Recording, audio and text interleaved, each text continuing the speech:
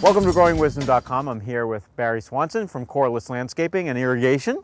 And we just are going to blow the system out today, is what you like to call it, right? We're going to blow it out or winterize it. Winterize the system. So I have an irrigation system. We have both drip as well as the spray heads, and you have to winterize it. So just briefly tell me what that means. What we do is we have a compressor, and we hook up to the plumbing system where the water exits the house. They're called the backflow.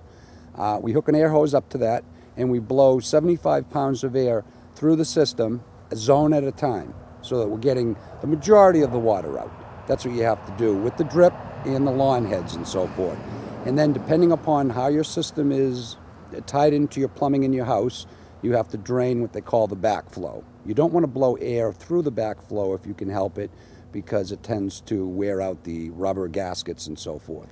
So we just put the air in the system, go through a zone at a time, that gets all the water out, be no freezing, and drain the backflow. And that's the important piece, that we don't want water in those pipes all winter because it'll expand and it could crack the pipes underneath the ground. Exactly.